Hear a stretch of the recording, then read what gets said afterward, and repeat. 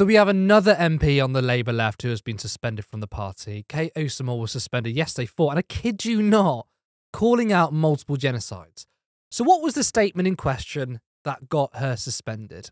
It was this. Tomorrow is Holocaust Memorial Day, an international day to remember the 6 million Jews murdered during the Holocaust, the millions of other people murdered under Nazi persecution of other groups, and more recent genocides in Cambodia, Rwanda, Bosnia, and now Gaza. I think you can guess which part of it caused an uproar.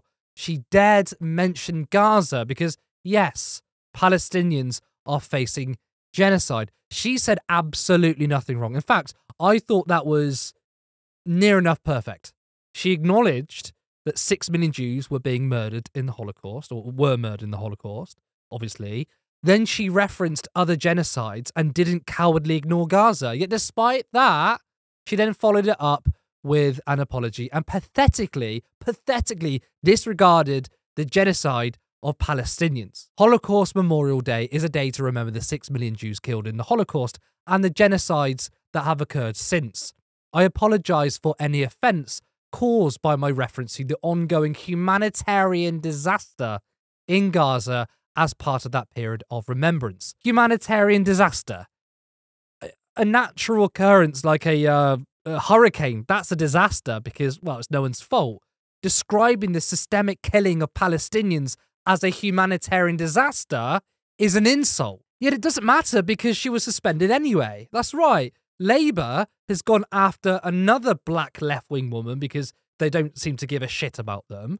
Kate's original statement was almost word for word the exact same as the Holocaust Memorial website. Holocaust Memorial Day is the day for everyone to remember the millions of people murdered in the Holocaust under Nazi persecution and in the genocides which followed in Cambodia, Rwanda, Bosnia, and Darfur. The only thing she added was Gaza because acknowledging a genocide is anti-Semitism, apparently. We have some examples of people attacking her and frothing at the mouth that a black woman has been suspended from the Labour Party again. Despicable stuff, I'm afraid. Labour is on the verge of power, on the brink of having a chance to change things.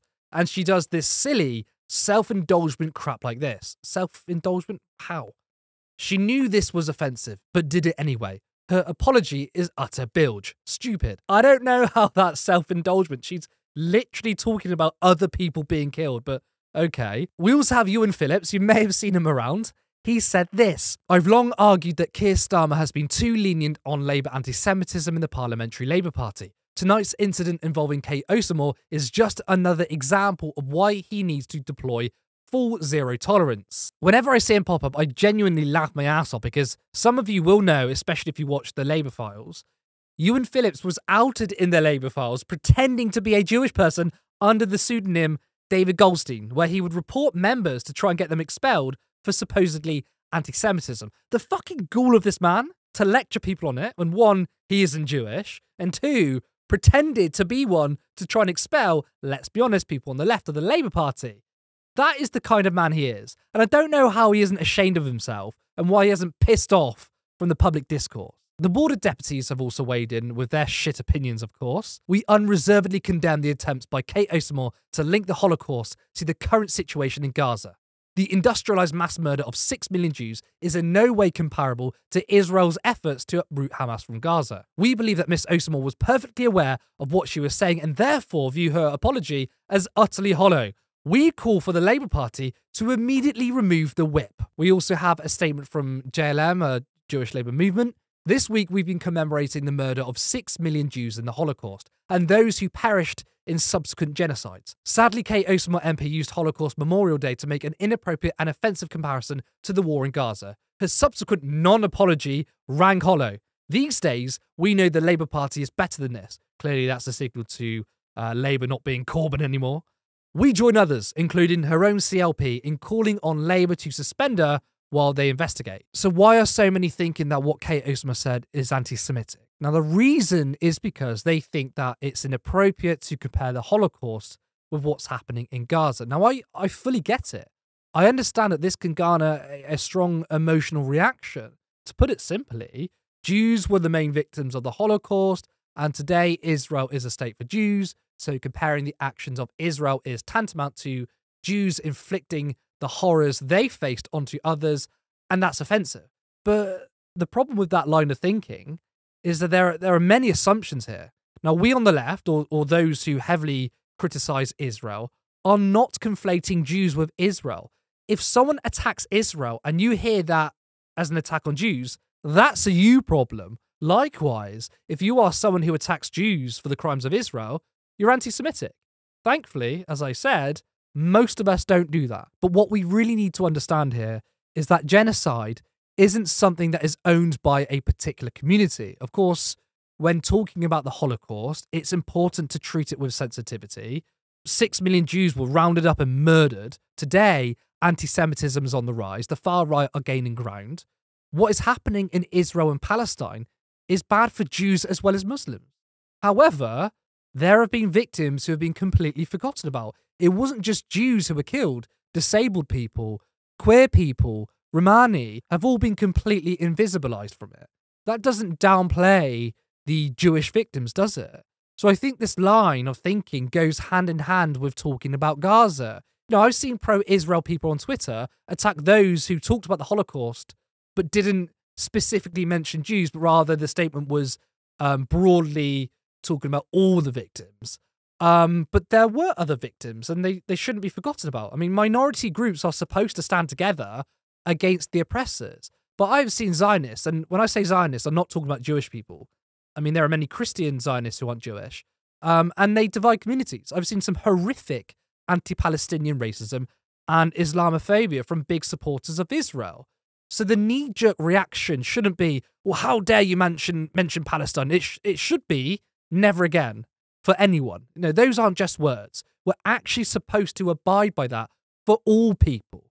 But there is no pleas in the usual suspects who come out and attack and call you anti-Semitic for speaking truth to power when it comes to Israel.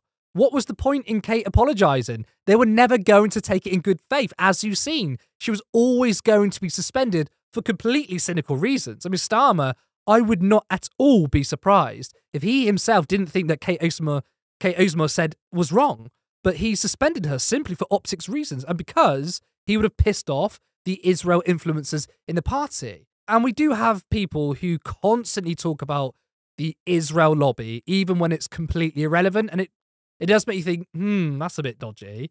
But it's absolutely true that Israel does have an influence in our political parties. Like, Luke Akehurst is quite literally paid by the state of Israel. You cannot have financial backing from foreign states. It's undemocratic. But that's fine because it's Israel, and Israel and the West are aligned in imperialist interests. If it's Russia, well, all hell breaks loose, which we've seen over the past few years. The Tories have taken Russia money, which is bad, by the way, but it should be bad across the board. But Labour's decision to suspend Kate is also hypocritical, since if you're a white bloke on the right of the party, you can actually do real anti-Semitism and get away with it. This is from 2020. Labour frontbencher Steve Reed has apologised unreservedly for a tweet describing a Jewish conservative donor as a puppet master.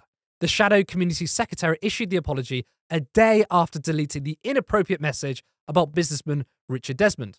Tweeting at the weekend, Mr. Reeves said, "Is billionaire former porn baron Desmond the puppet master for the entire Tory cabinet?" That is literally a trope. But did the media dissent on him? Did big pro-Israel people have a huge outcry? No, there wasn't. It's as if Israel and its supporters don't actually give a shit about anti-Semitism and only care if you are pro-Israel, which is Steve. It's why Elon Musk can be invited to Israel to meet Netanyahu despite allowing Nazis to pop up everywhere on Twitter, and he himself say the most Nazi, anti-Semitic shit anyone has ever said. And of course, Starmer didn't do shit. Remember how many times those attacking Corbyn said, oh, if only he apologised for a statement on the EHRC, even though he was correct, he'd be back in the party.